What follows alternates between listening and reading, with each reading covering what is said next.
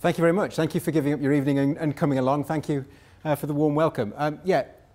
Thank you, Rainer, for inviting me. I've looked at the deHavilland Comet for a number of years. I got involved probably getting on for 25 years ago when I was asked to talk about fatigue as part of a documentary. And it got me looking at the comet, trying to understand a bit more about it, and getting involved with some of the people that were involved at the time. It's quite a few years now since it actually crashed, since the investigation. The benefit of doing the documentaries that I did was that I managed to meet a number of the protagonists from the original story and was able to actually talk to them about the investigation, about the aircraft. So I'll be talking, so some of the information that I'll be giving you tonight will actually be from the people that were there at the time. I'm not old enough to have worked on the Comet myself. Sadly, I never flew on one, so that's unfortunate. But anyway, we'll work with that. But it was a lovely aircraft. First flew in 1949. Absolutely beautiful aircraft. That's in its Air France colours. Three aircraft went to Air France. I've got a particular affection for the Air France ones. The last remaining Comet, actually, Comet 1 in its full glory, is painted up in BOAC colours at Cosford Aerospace Museum and is actually one of the Air France Comets. So that's where that comes in. But it was a lovely aircraft, very clean lines, revolutionary for its day. And I think that's one of the key things about it. It really was an aircraft that put Britain at the forefront of aviation technology. And what we'll do is we'll work our way through the story. I mean, everybody knows you're in an engineering department. You mentioned the deHavilland Comet. It usually gets a comment somewhere about between comments 3 and 5 is square windows. So we'll go through the square window story and we'll work our way on from there. The general background at the time, it was a bit of a kind of difficult time, 1940s, early 1940s, middle of the war. Post-war air travel was dominated by large propeller-driven aircraft. Those were the aircraft that were kind of going to be flying at the time. The US industry actually had developed some bespoke transport airframes as part of the war effort. The UK tended to be trying to build bombers. And so when it got to the end of the war, the development of air transport was basically with modified bombers. So the Avro York was a Lancaster bomber with a completely different airframe strapped underneath the wings. And so they tended to be looking at developing hybrids, uncomfortable hybrids in some cases, of aircraft to actually try and get some commercial interest from the airlines as all the world's airlines started picking up and wanting to travel around the world after the war. And air travel was becoming popular. Not as popular quite as today, but people were expecting comfort and speed. Speed by today's standards, not necessarily that much, but they were expecting to get there in a level of comfort. They were expecting that they would get around the world. And to be honest, although they were propeller driven for a lot of the commercial products, the military aircraft have been using gas turbine power plants since 1942, but that was only about 2 air forces. deHavilland themselves had quite a good pedigree in this area. That's the deHavilland Goblin engine. They designed the Vampire, which is there, and it was the second RAF jet fighter to enter service in 1945, powered by one deHavilland Ghost, 3,500 pounds of static thrust, which is peanuts. That's in the loose change of today's civil aircraft. But equally, they've been involved in passenger aircraft. deHavilland 4A completed the UK's first scheduled passenger flight in 1919. So they've been doing some passenger stuff, and they developed this kind of parallel track of military and passenger aircraft, military and civil. So they'd got the pedigree. Anybody from Rolls-Royce here? Ex-Rolls-Royce. Ex-Rolls-Royce. I'm going to get in trouble now. The Gloucester Meteor was the first aircraft to enter service with the RAF in terms of jet fighters. The Gloucester Meteor, the 5 prototypes that flew, it was Rolls-Royce powered number 1, Rolls-Royce powered number 2, Rolls-Royce powered number 3, Rolls-Royce powered number 4, deHavilland powered number 5. Number 5 flew first because, unlike every other engine, Rolls-Royce was late with the first gas turbine. Yes, anyway, moving swiftly on. So deHavilland had a pedigree. And actually their design of gas turbines was much more like the Whittle patent. You actually go and pull the Whittle patent, look at it. The design that Bishop and his team put into that looks much more like the Whittle pattern than Whittle ever stuck to, which is interesting. They basically pulled the pattern and copied it. Whittle didn't. But flight in 1942 actually kind of puts some context around this. It's a long sentence, but the whole British Empire at present time has been an operational fleet of transport aircraft comprising conversions, makeshifts and cast-offs, totally inadequate to represent the Empire in serving the air routes of the world in peace to come. And so this was December 1942. Have we to rely upon other nations to do it for us? The British aircraft industry is equal to the task. The government should decide this vital question at once. That's because they'd heard wind of the Brabazon Committee, which was pulled together during the war, after Winston Churchill got a trip in a Liberator bomber, a rather cold trip to Russia in winter, I think.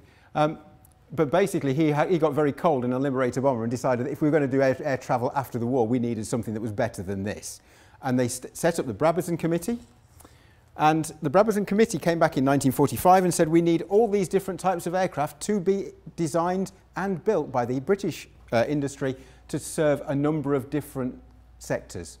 And so Type 1, very large transatlantic airliner serving high volume routes, London, New York, seating its passengers in luxury for the 12-hour trip. So there's all these kind of things cropping up. And it's split down into all sorts of types. Knocking in there, Type 2B, that was a bit of an argument with Vickers. For an aircraft using new turboprop engine encouraged by Vickers, that became the Viscount. Lovely little aircraft, one of the best-selling British aircrafts of all time.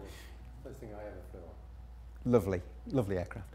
And so that... Big oval windows. Big oval windows. That was actually put in by Vickers. Geoffrey de Havilland, who was on the Brabazon Committee, actually chipped in. Type 4 was a jet-powered 100-seat high-speed transport, and it was added at the personal urging of Geoffrey de Havilland. Funny that. Anyway, that became the Comet.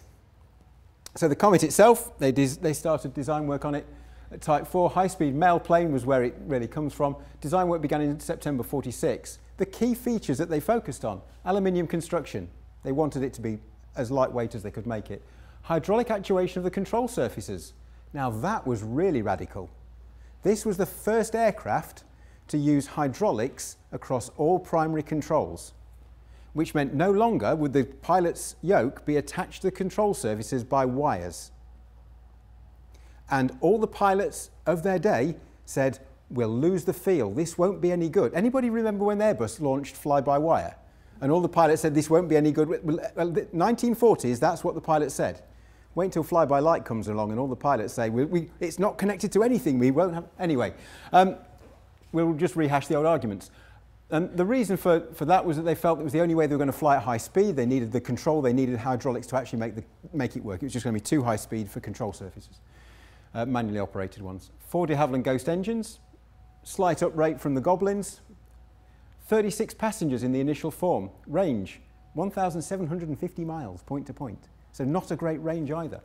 Cruising speed, nearly 500 miles an hour. That's interesting. That's slightly higher than today's aircraft, but apart from Concorde, which kind of sits out there on its own, isn't too far off every other commercial aircraft that's ever come since. You know, 450 to 500 miles an hour, and they're all in that bracket, and everybody's sitting at about the same speed. The first gas turbine-powered aircraft was the same. Cruising altitude, 35,000 feet. Weight, 50 tons. Some interesting data that I found put out by Frank Whittle. He basically said that his gas turbine was going to be really, really valuable. A piston engine is there, jets there, and the Comet I've added at the end, but this is Frank Whittle's data looking at how the efficiency at high speed. You suddenly needed jets if you're going to go to high speed because your capacity load, which is the green bit at the top, has completely disappeared for piston-engined aircraft. And that was Frank's major argument in the 1930s and early 1940s. And actually, de Havilland bore this out. And actually, the only reason that their capacity load was there is that that's actually all of these he worked out on a London to Paris stage route. So only an hour's flying. This was actually for 2 hours. So actually, you could put a bit back in there. So it's not far off Frank's original calculations. So de Havilland weren't exceeding what was thought of as the time as being where they would actually start to play. The data was very much in keeping with everybody else. And some of the compromises they had to make. Gas turbine engines are more efficient at high altitude, hence the height. The passengers would need oxygen. this was going to be the first time, to an extent, that they'd have to go and do something like pressurised cabins to any great extent. Because the passengers above 10,000 feet, 12,000 feet, you get quite poorly if you don't breathe. So you had to go and have and they decided to pressurise the cabin. They could have gone the other way and given everybody face masks. They, as pilots of high altitude jets had face masks and separate oxygen systems, they decided they would pressurise the cabin. So that meant that the cabin had to withstand the pressure of 8.25 psi. And I'm sorry for some of the units I'm going to dodge in and out of. Because of the age of the project, I'm going to flip between metric and imperial at kind of random kind of intervals. So that was, they basically pressurised the cockpit to the equivalent of 8,000 feet. And that's actually not been far off industry standard until the Boeing 787, which has just pushed it up, pushed it down to 6,000 feet. And actually 8,000 feet was kind of the industry standard since 1952. So de Havilland set a standard in terms of speed, in terms of cabin pressurisation, that hasn't really changed. Ghost engines weren't powerful by today's standards, thrust to weight ratio of about 2. Trents these days, 6+. Airframe was made as light as possible to keep that payload at its maximum. And so they used something called Redux, which is an aluminium gluing kind of technology. And the aluminium alloy they used was DTD 546, which was a UK specification aluminium alloy, which is very similar to a 2000 series alloy today. So early generation aluminium alloy. Some stuff that de Havilland had done. The Dove entered service in 1946 to replace the Dragon Rapide, which is that one. So they'd gone from lots of bits of string, wire and canvas, and they went to this lovely aluminium framed Dove, which also used Redux. So they got experience in taking technology and applying it. So the Reduxing was quite a good way to take the weight out. And they also put in a whole load of stuff into this as a kind of tester. So flaps, they use a variable speed, constant speed propellers. They've got flaps for retractable undercarriage, and they've done some of this stuff which they'd learnt and could apply to the Comet. Redux was actually developed out at Duxford.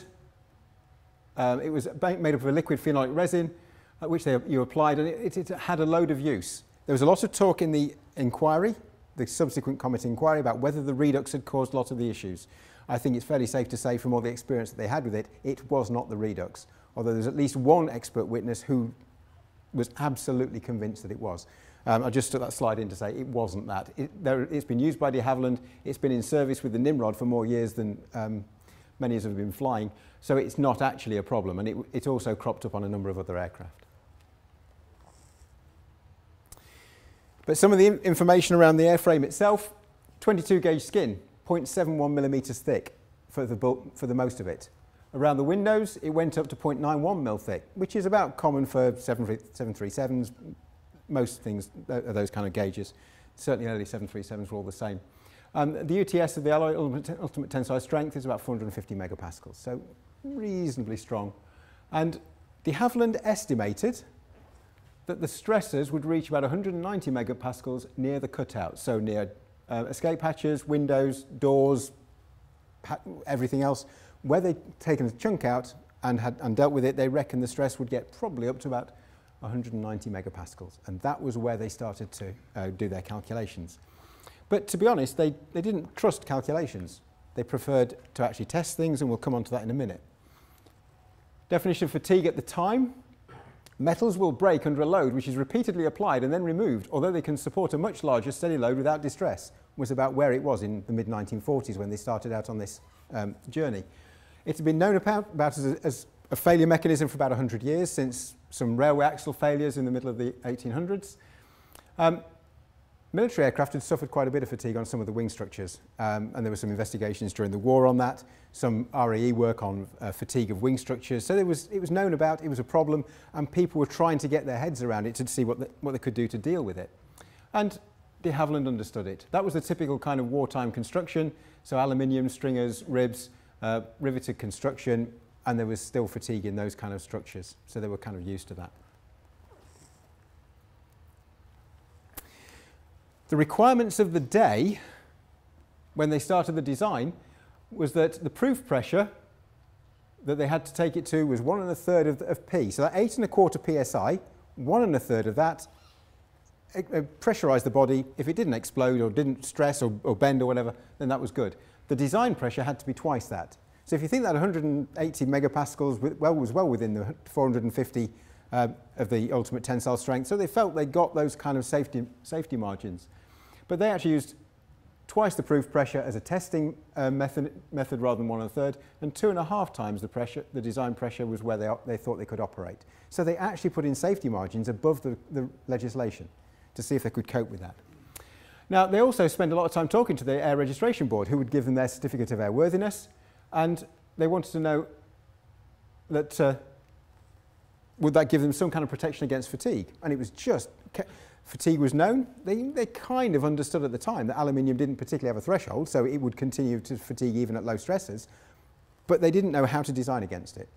And so both de Havilland's and the Air Registration Board and the Royal Aircraft Establishment at Farnborough all said, well, yeah, you kind of over-design it, you'll be fine. And that was the acceptable methodology. There was no other way of doing it. Now, there were some new draft requirements that came out in mid-1952. They were drafted in 52, issued in 53. The Comet's first commercial flight was in 52. So they knew these were coming, and they said a static test to twice that pressure, proof test to 1/3, 15,000 applications of 1/4. So they started to look at fatigue in there. Structural parts would need to take 3 times that. So doors, windows, any cutouts would need 3 times that. And they actually said that 15,000 cycles was seen as the design life of the airframe. If any aircraft ever saw 15,000 cycles, it was going to get pensioned off. Now, that's fine, but we've seen Boeing 737s with 90-odd thousand cycles. And that failed in fatigue as well. And the idea of the application 1/4p was to cover the scattering fatigue results. So they still didn't understand fatigue, but they were trying to do lots of stuff with stressing and loading and whatever to kind of fix the problem. And it was still not well enough understood to enable an accurate lifing methodology to be used. De Havilland actually got hold of 2 cabin sections. Well, they didn't need to get hold of them, they owned them. 2 cabin sections. The forward sections, just under 8 metres long from the nose to just in front of the wing main spar. Midsection, which covered the whole of the midsection over the wing main spar. And they basically stuck those in a chamber, flooded it with water, capped the ends, and pressurised it and depressurised it. And they did all the tests on these 2 sections. So it wasn't a whole airframe, it was 2 sections, both less than 8 metres long, but they did that to it. And by July 1953, the forward section had seen 16,000 cycles, and the flying Comets had not exceeded 2,500 cycles. And when one of these finally failed, at just over that, they thought they got enough margin against the regulations. They had fatigue tested these things to the point where they'd failed, and they thought they could then put the fleet up or continue to have the fleet in service because they were ahead of the game in terms of fatigue tests. The sections including cutouts were proof tested to stresses higher than 2p, and de Havilland, there was lots of criticism of them about their design stressing. They did not calculate the precise stresses at the windows. They preferred to say, it's about this, but we'll test it and prove it. They preferred to actually do a test than rely on calculations. So, first flight of the de Havilland Comet, 27th of July 1949. It had been a secret project. They built it in as much secrecy as they could muster. You had to have a pass to wander through, or there was one of the employees at the time said, if you stuck a file under your arm and walked like you meant it, you could get through the hangar. And its first public display was in 1949. The pilot on that first day was John Cunningham, who was the chief test pilot for the project. He was told, roll it out for the press, do a few runway kind of ups and downs, everybody will be happy. So he did. He rolled it up and down the runway a couple of times, the press took their photos, and then he thought, actually, everybody went home. About 6 o'clock in the evening, he was still doing runway trials. He thought, it feels quite good. Let's see what it can do. And he took off at 6 o'clock in the evening. The world's press had all gone home apart from one photographer. It took them years to forgive John for that one. The first ever flight of a commercial jet aircraft, and it was after everybody had gone home. He said it flew beautifully. He didn't put up the undercarriage. He kept the undercarriage down, flew a loop. It was fine. He had a great day. John loved the aircraft. He was one of the people I was privileged enough to meet. He was a test pilot. He was also a night fighter pilot. His idea of danger is not necessarily the same as other people's. He tried to get out of a taxi in the middle lane outside King's Cross Station because he needed to catch a train. We tried to explain that the taxi's moving, you're in the middle lane, it's a busy road. His appreciation of danger was never quite what you'd... Anyway, but he was a chief test pilot. Broke many passenger records. It basically did point-to-point records, Rome, Cairo, Copenhagen. It just did point-to-point. The reason for this was that they didn't know if air traffic control was going to get completely scrambled by somebody turning up twice as fast as everybody else. All of a sudden, they've got all these piston engine aircraft turning up 200 miles an hour, 250 miles an hour. These things are going to turn up at 450 miles an hour into air traffic control holding patterns. Can air traffic control cope? So they actually did lots of mail carrying to different places to just prove they could get everybody to cope and handle this new technology. And it entered service 2nd of May 1952. Yoke Peter, there it is on the runway at Heathrow. London to Joburg. Took off, waved off, and it shaved hours off the flight. I can show you some figures in a minute. Inaugurated the London to Tokyo service April 53. Took 1.5 days still to get there. What's Tokyo? 13, 14 hours from Heathrow? Took 1.5 days. 89% load factors for the first year. So really popular, full aircraft. Everybody wanted to do it. The reason it took 1.5 days was that it had to fly, or as it says, put UK industry at the forefront of aviation technology. The reason that it took so long was that it had a range of 1,750 miles, which meant when you left London, the first place you landed was Rome. You had to land at Rome because then you had to refuel. And then depending on where you were going, you could fly onto Beirut and land, and you did these kind of 2-hour stages round the globe, and it still halved the journey times. Or you went from Rome to Cairo, you went down to Joburg. And so that was how it happened. You basically flew in 2-hour stages around the world. And these were the routes that de Havilland focused on. BOAC were really pleased because it shaved hours, days off the journey time. It was halving journey times. It was taking 40% out of journey times. So people wanted to do it. They could get a day and a half of their life back by just actually catching a faster plane. So it was really popular. In 1 year, 370 hours per week, 122,000 miles, 20,780 unduplicated miles. But it also goes back to the major incidents were both from Rome. And you say, well, why Rome? Was there something to do with Rome Airport? It was looked at in the investigation where there was somebody sabotaging planes at Rome Airport. But the reason for Rome is every flight to and from London went through Rome. So you had no choice. Yeah, whichever way you were going through Rome. And it was just a coincidence, unfortunate coincidence that it was Rome both times. There were a number of accidents. 26th of October 1952, Yoke Zebra, damage beyond repair on takeoff. The investigation found the nose was too high during takeoff, caused a stall. John Cunningham actually went in to try and replicate the situation with this, and he found out that what happens is all the pilots are converted from piston engine aircraft. And with a piston engine aircraft, what happens is you can open up the throttles, you get the engines working. When you get to kind of rotate speed, you can basically use the prop wash to give your wings lift, and you haul yourself into the air using the propellers. When you've got gas turbines, you don't get the prop wash over the wings, they stall. You tip up too early, the wings enter a stall, and in this case, it ran off the end of the runway in a stalled condition. And so John started to write the rule book that says you have V1, V-rotate, V2 speeds. And so what's still used today by pilots was written by John to avoid situations like that. Unfortunately, this plane was on a bit of a race. Canadian Pacific Airlines were taking delivery of CFCUN, and they got as far as Karachi in what they were doing, where they were attempting a record-breaking circumnavigation of the world. It was dawn, the pilots were tired, they'd had short rest periods, long stage lengths. They basically got into there, it was dawn, they couldn't see properly, pulled back, and John said that it was unfortunate. He could see all the marks of it. They got his tail scraped down the runway. They got the nose down, but not in time. They ran off the end of the runway, hit a ditch, and the plane burst into flames. Then 2nd of May 1953, any conspiracy theorists out there like this one?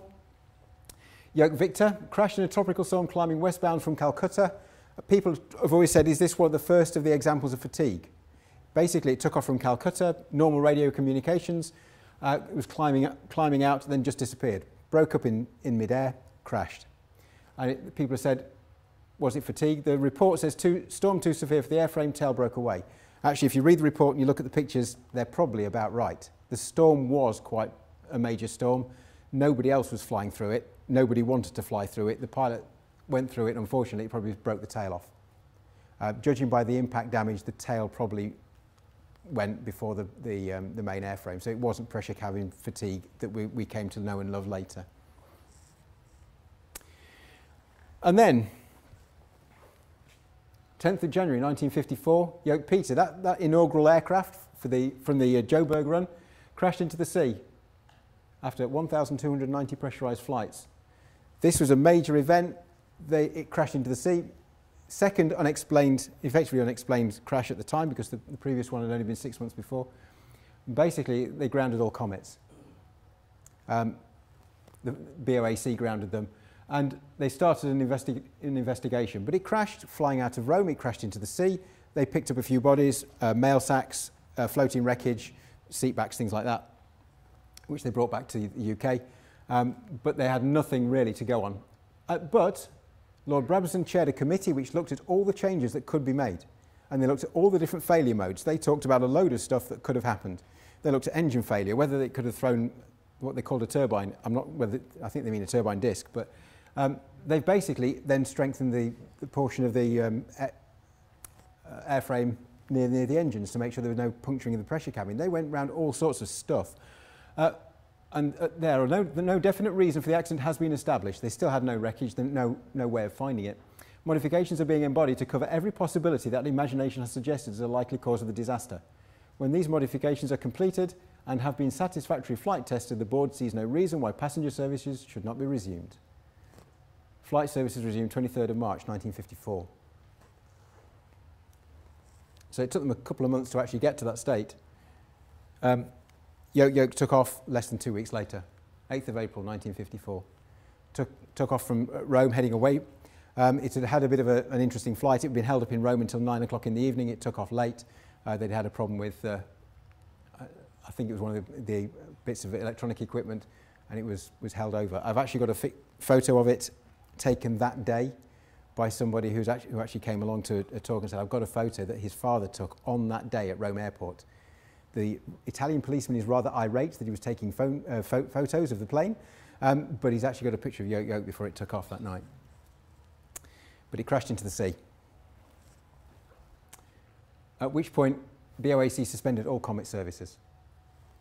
And the certificate of airworthiness was withdrawn, major step, 12th of April 1954.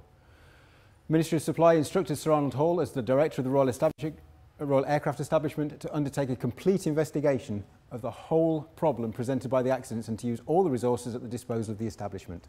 So that was the story, and Sir Arnold Hall was called in, and so they stopped a lot of other work, and some people were rather cross because their projects got stopped or delayed, and they looked at all of these different things. And the final report from the Royal Aircraft Establishment probably runs to 3 ring binders this thick of all the things that they looked at and reported out. And so it covered just about everything they could think of. Can they rebuild the wreckage of the original crash Comet? Yoke crashed in even deeper water, so was unlikely to be found. But Yoke Peter, reasonably shallow water, can they find some bits? Fatigue tests of the pressure cabin, that's kind of where we know with hindsight that's where the answer was, but at the time they were looking at fatigue tests on wings, tailplane, static strength, damage. The refuelling for the Comet was high pressure refuelling. Could that have caused a problem? Could they have got fuel in a place they shouldn't and it caught fire? When Yoke Peter went down, the fishermen said some of the bits were on fire. Could it have been something to do with that? Also, they had flight investigations. They had another Comet and they persuaded people to fly it and tell them what happened. Miscellaneous investigations and medical aspects of the accident, which I will come back to.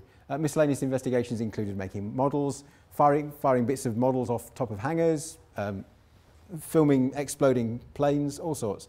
The 2 I'm going to focus on really today are the top 2, because we know that's roughly where the thread that came through. But at the time, and talking to Sir Arnold Hall about it, he was very adamant that this wasn't the only strand that went on at that time. Every strand had equal importance. And actually, The tough bit was actually trying to get that one started, fatigue test on the pressure cabin, and it didn't get started straight away. And that's because he had to get hold of a Comet, and they decided that what they were going to do was stick it in a big water tank as a whole aircraft. So they then had to build a water tank around it. They had rubber kind of bits around the wings to stop it leaking out. They built a steel structure around it, and he had to get 2 water tanks built, each holding nearly 1 million litres. And he had to get permission from the water company to take that much water out of the system. And that's why he had to build 2 tanks. There was a holding tank and a main tank, because he wasn't allowed to take 1 million litres out of the system every time he wanted to fill the tank. He had to pump it backwards and forwards between 2 tanks. They let him do it once, but not multiple times. So the idea was that they would use simulated flight cycles on the wings using hydraulic rams, and they basically had hydraulic rams on the wings, and they pressurised the cabin to simulate a flight cycle.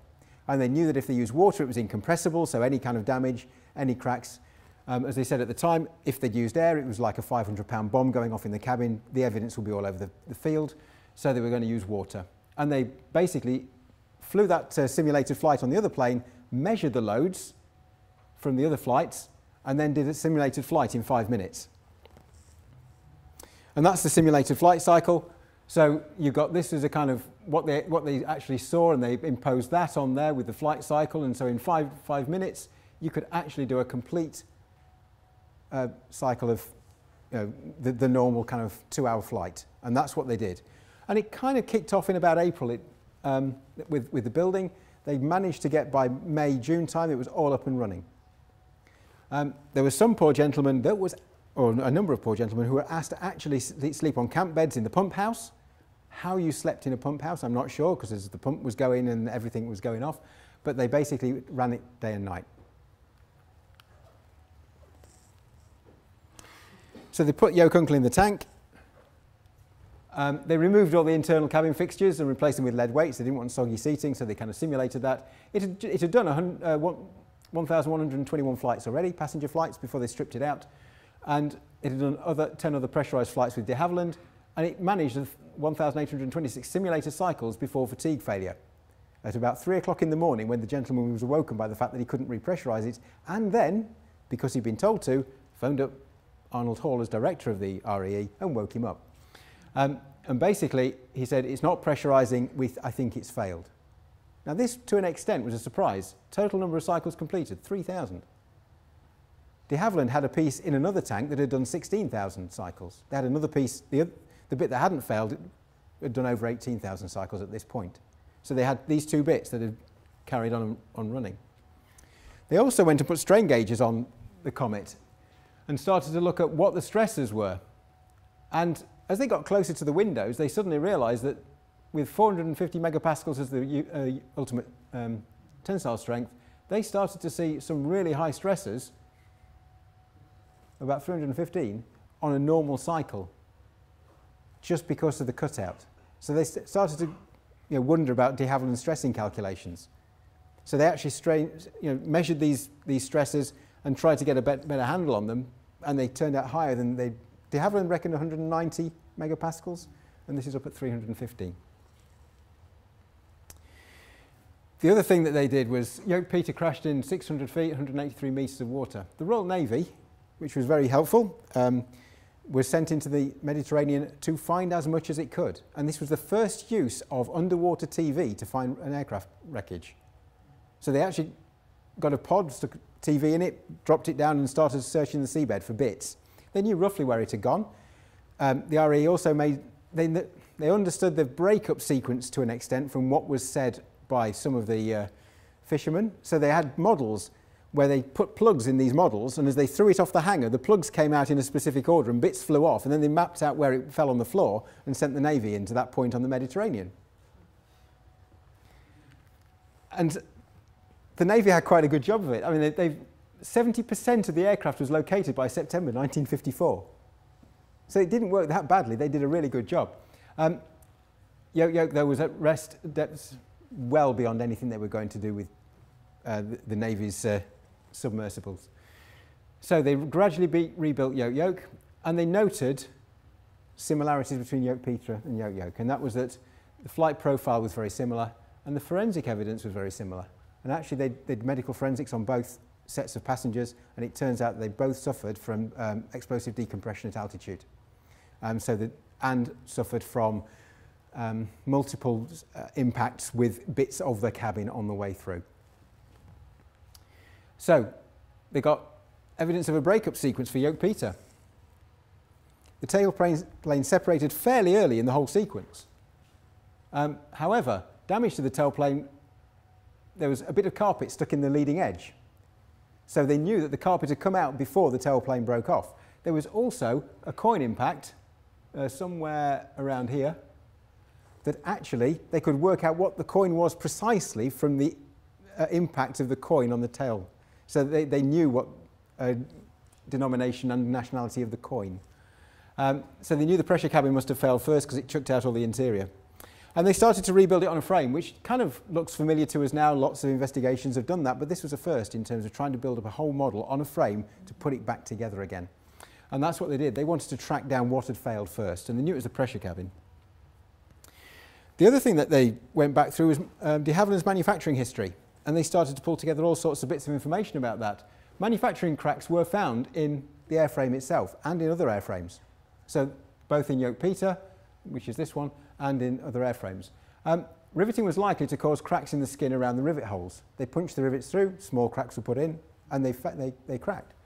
On inspection, if they found them during manufacturing, they were stopped with a 1.6mm drill. They were allowed to stop the crack, just drill a hole through the end of it.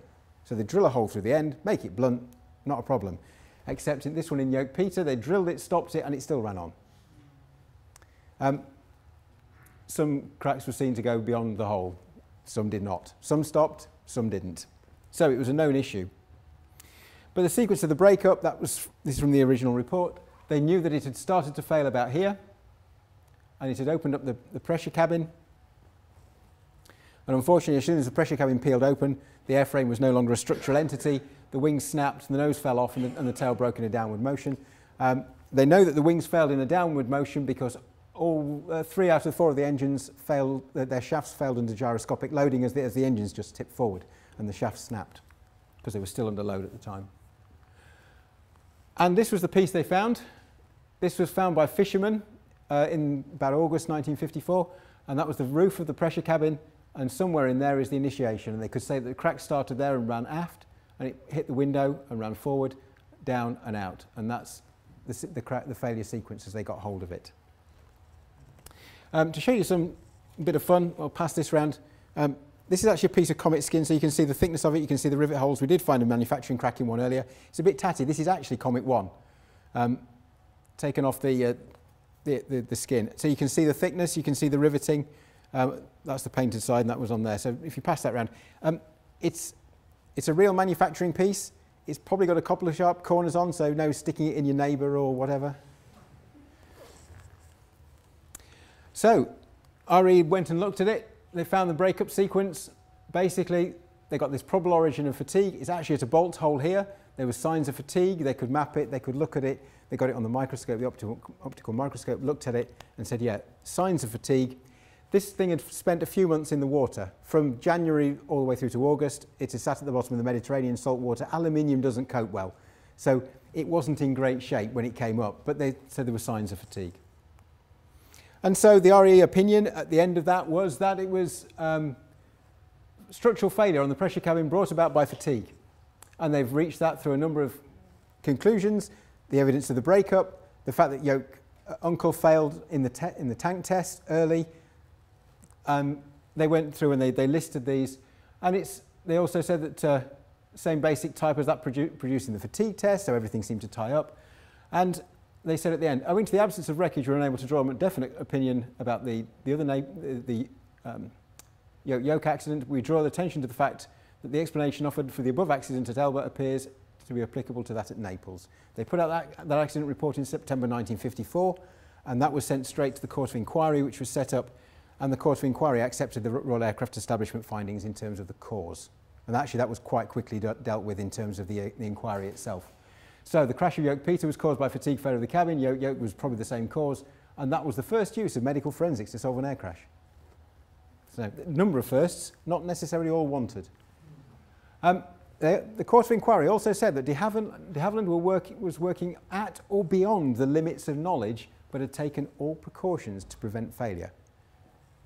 So they actually went round, they interviewed a lot of the design team, they interviewed a lot of other experts from other companies, and basically said they were working beyond the knowledge of the day, and that fatigue was one of those things that had just come out and caught them. But they had done everything. They'd gone beyond the Air Registration Board's information and requirements to actually get this thing signed off. But sadly, it was the order they did the tests, because if you remember going back, there was 16,000 cycles on one of those pieces. Why hadn't that failed? They did a 2P2 proof test on it before they started.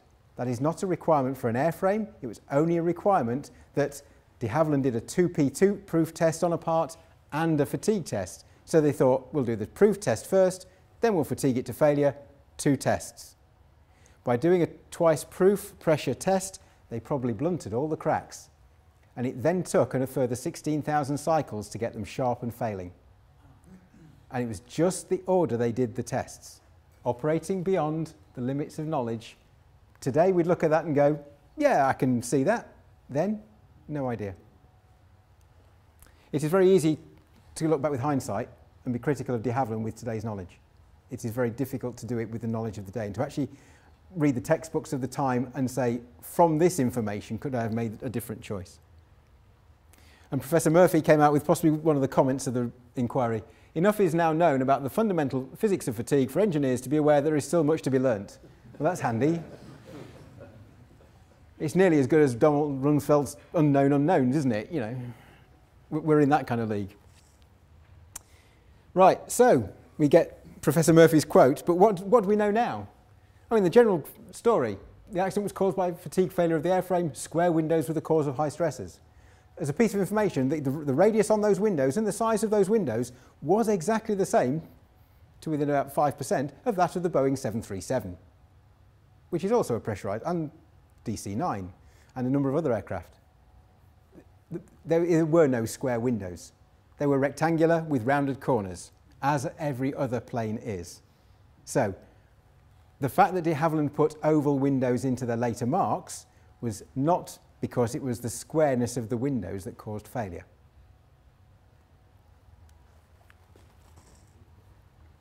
And it was all reported in the media. So what happens next?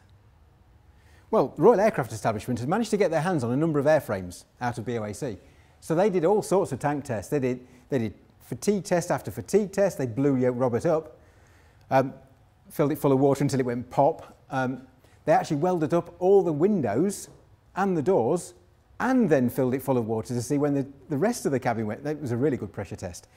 The Comets were no longer in service.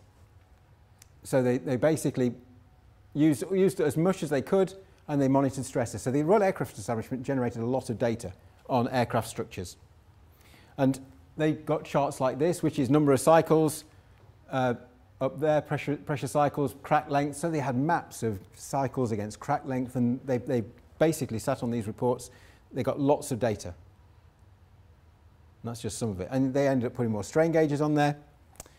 And you've got the rivet rows next to the windows. You've got the edge of the window frame, and you can see how the stress dropped down. And we can start to say, yeah, they did a lot of work. They basically pulled a lot of information off those airframes.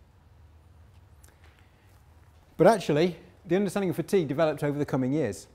It was really a wake-up call to the kind of the scientific kind of groups. If fatigue could take planes out of the air, then it needed to be something that we understood better. And so people started to work a lot more in fatigue, try to get some kind of understanding of it. Methods for relating fatigue crack growth rates were to the instantaneous crack length and applied stress amplitude, published in 1961. Paris and Erdogan published their law in 1963. So by 1963, nearly 9 years after the crash, we started to get the laws today that we would so readily apply to this kind of situation. And these empirical methods are now applied to metals and alloys. DTD 546, the aluminium alloy was superseded and not particularly investigated further. It kind of disappeared and people took on other alloys. Now, if we were doing it today, we'd use the Paris law. First published in 1963, by Paris-Nerdigan. DADN is A delta K to the M. So you've got your instantaneous crack growth rates. So you can get that from this data and your stress intensity factor. You can get your Paris exponent. That tells you how good your alloy is. And you can calculate the fracture toughness from the failure stress data. So we could actually start to get some of this stuff that we've generated, the equations we've generated more recently, and apply it back to the original data, if we can get the data. Now, fracture toughness we've got because RE tended to blow up, see at what point the cracks started to run themselves. Unfortunately for DTD, there's little data. It wasn't tested in any kind of manner that's mostly useful, and so, as it fell out of use. So what do we have? We've got these fatigue tests that the Royal Aircraft Establishment focused on. So Yoke Uncle, Yoke Robert were tested and patched up and tested and patched up. So every time they found a fatigue crack growing, it got to a particular length, they stopped it, they carried on. Strain gauge from those tests and evidence of the rebuild from Yoke Peter. We've got all this data, and so we can start to say, well, if we get this data that RE had of number of cycles against crack length, which they had for a number of different cracks, probably somewhere in the region of 10 cracks that were well documented.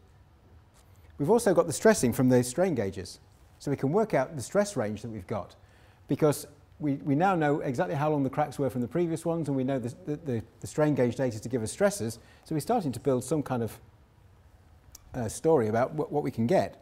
Now, on the Comet, the fuselage diameter was about 3.2 meters, skin thickness varied, and the cabin between about 0.7 and 0.9 millimeters, cabin pressure of 59 megapascals. So we can start to get, if we treat it as a tube, we can start to work out the hoop stress of 128 megapascals, slightly higher than the measured general stress of 69 megapascals found during the RE work, but that's not really a surprise because you've got ribs and stringers in there, so you've taken some of the stress out with the design of the aircraft.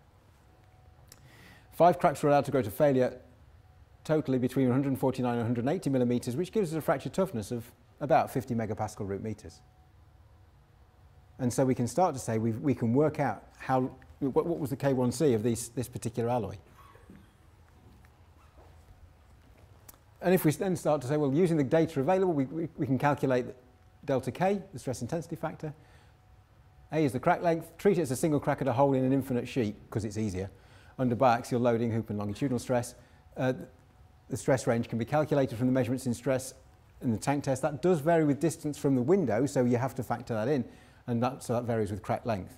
And if you do all of that, so you add those two bits of data together, you can start to get a chart that looks a bit like that with the scattered data.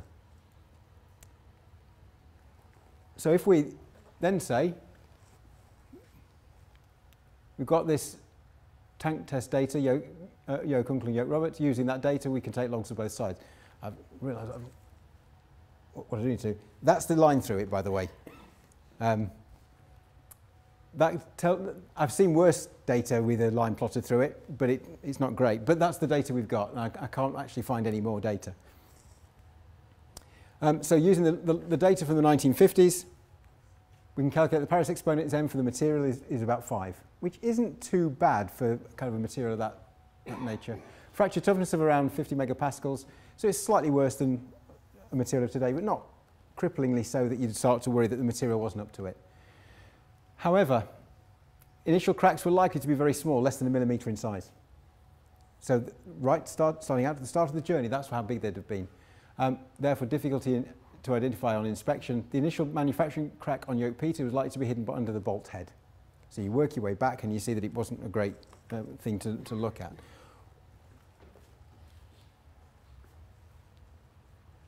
That's actually the roof from Yoke Peter.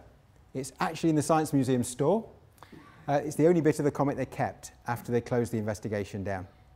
And so that spent a number of months at the bottom of the Mediterranean. They pulled it back out. This is actually not a great replica. I've got better ones, but I don't hand them around. This is actually the replica of the bolt hole, the bigger lump, and the fatigue crack running off it. If you want to have a quick look at that. So that's a replica of the actual crack from Yoke Peter. So looking in that area, there's a plate that it was stuck to after the investigation, but that's the crack in there, that's the bolt hole, and that's in blue is the inverse of that. You get it on the SEM, and you start to see, well, what's happened? You've got this growth direction, you've got possible striations, I'd say. It was, anyway, with a bit of imagination. But that's a backing plate. But basically, the fatigue crack grew down, then went off a fast fracture. So we know it failed after that point, and that was the limit of the fatigue crack. We actually get to the other end, and it's not great, but this is the chamfer, that's the bolt hole, so that's just a hole. This is the chamfer that the bolt hole that was made around the bolt hole. And even though the skin thickness was only kind of 0.9 of a millimetre, there was a chamfer on the bolt. It was flush fitting for aerodynamic reasons. And so you had this little crack that probably is about this big before the crack turned in the direction of major stress. And that's probably it there. So you got this kind of, the chamfer, the pre-crack that was put in during manufacture before it just ran off in fatigue. And so you've got this little area of fatigue that really was the kick-off of the whole yoke Peter failure. So the initial defect around the bolt hole was about 1.5 millimetres long. So not great at all, and probably couldn't be seen. Because not only was it under the bolt head, it was also painted over, and it was also on a doubler plate that was underneath something else. So apart from that, it was really good to find.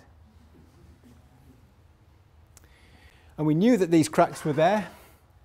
The rivets had been pushed through, causing cracks the way they did them. They popped the rivets through, they cracked them under the heads. That piece of skin's got at least one in there that's gone round. Cracks could develop at the window rivets. They grew towards the window and stopped, usually. You had two lines of rivets, and you ended up with a really interesting kind of stopping mechanism. If they were on this side, they grew to the window and stopped, and they weren't long enough to fail the aircraft. So if they grow the other way, they tended to grow into the next hole, the next rivet hole, and stop anyway. So actually, a lot of the cracks that they found either grew to the window and stopped, or grew to another rivet and stopped. And so it was only if you had a crack that grew away from the second row of rivets that it didn't have anything to stop it. Otherwise, it self-stopped. Critical crack length needed to get up to 165 millimetres, and so that was reasonably easy to spot if it was in clear skin. Problem was the bolt hole on yoke Peter was 90 millimetres from the window. It was a bolt hole for other purposes. The cracks grew both forward and after the bolt hole. They grew to the window and probably aft as well. And at that point, they grew beyond the critical limit. It was also under a doubler plate, so they wouldn't have found it. It was also on the ADF window, which was the aerial direction finding window, which was on the roof. So it was on the roof of the plane, under a doubler plate and a coat of paint. So if you tried to look at it from the inside, there was all the cabin insulation and the cabin lining, so there was no access easily to that part of the aircraft. It had also only done a few thousand, less than 2,000 cycles. So it hadn't done enough cycles to actually get to a place where it was going to be stripped and inspected. So it ran forward and aft. It was just that yoke Peter had a crack that grew in just the wrong place at the wrong time. So, some modern analysis. If we start with the calculated Paris equation, we've got those from that scattergun data. And if we substitute in for delta K of that, and we just assume that it's the single crack in infinite sheet, and we kind of substitute back in, we end up with that equation. And so we end up feeding all the data in, crack growth rates per cycle. We've got this big factor here, the stress range to the power 5, and then a crack growth rate. We rearrange, we can get that. And then integrating, we get that. Straightforward to do it, just a bit messy. And so we end up gathering all the terms together. We get the crack length on that side, we get the stress on this side, and we can start to see exactly where we got to. And we can use the hoop stress, which can be calculated. The initial crack length was 1.5 millimetres. The final crack length, probably about 165 millimetres, total crack length from the investigation. You feed the beast, and you get a life for yoke Peter of 1,272 cycles. Yoke Peter crashed on the 1,290th flight. Didn't fiddle that. But that's how the numbers came out, assuming that the crack length that I saw on the SEM of 1.5 mil was the number that I fed into there to get that data. And so by just feeding that into standard Paris law equations, we end up with a life that isn't far off what yoke Peter actually saw. So the plane itself behaved exactly as we expected it to. It did everything we expected and failed just at the wrong time.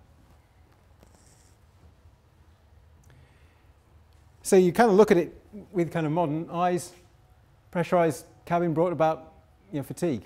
I'm not disagreeing with the 1954 findings. The punch riveting rather than drill rivet and glue is one of the causes. And actually the upgraded windows, the designer of the aircraft actually was asked whether he would rivet the windows or he'd redux them when he was first designing the plane. And he remembers many years later, he remembered the guy coming into his office and saying, do we redux it or do we rivet it? And he said, the windows, the rectangular windows, the fixturing for reduxing is going to be really expensive, we'll rivet them. De Havilland went to oval windows on the subsequent marks because it was easier to redux them in, nothing to do with the stress concentration. And it's purely to remove rivets. Nothing to do with the shape of the windows, as I say. The shape of the Comet windows is very, very similar to that on every other jet aircraft that's ever flown, up to Boeing 787. So the bolt hole which failed on yoke piece had a defect in the chamfer, which indicate the potential for manufacturing defects on all skin holes. And the interaction between the stress and the manufacturing defects was probably beyond any knowledge they had in the 1950s. So I agree that that was the way it worked out for them.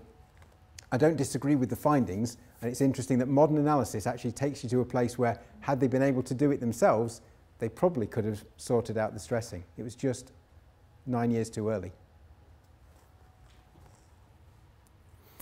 The Comet 4, the Comet 2 and 3 were actually in development at that point and were scrapped because they had this shape of windows and they scrapped them off. Comet 4, different window design to reduce riveting, fewer manufacturing cracks. That's always a good start. And it was the first airliner to fly scheduled service across the Atlantic on the 4th of October 1958. Again, de Havilland went and upset somebody by doing that. Pan American were going to fly a 707, and with big announcement they said passenger service will start across the Atlantic back end of October 1958. De Havilland had a quiet word with BOAC and said, could you slip a service in from early October? And they went, oh, all right then.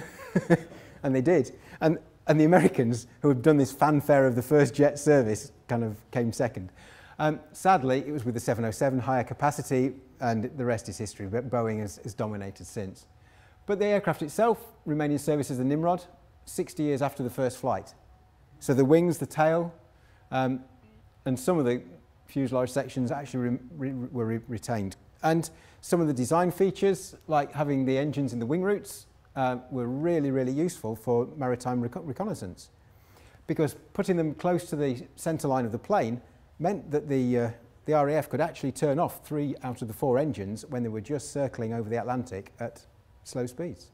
They didn't need to burn the fuel. It wasn't so far out that they were sitting on a wing and it would give them a massive turning moment and a handling problem. So they just cycled which engine they turned off, well, turned on, and that extended the life of the aircraft.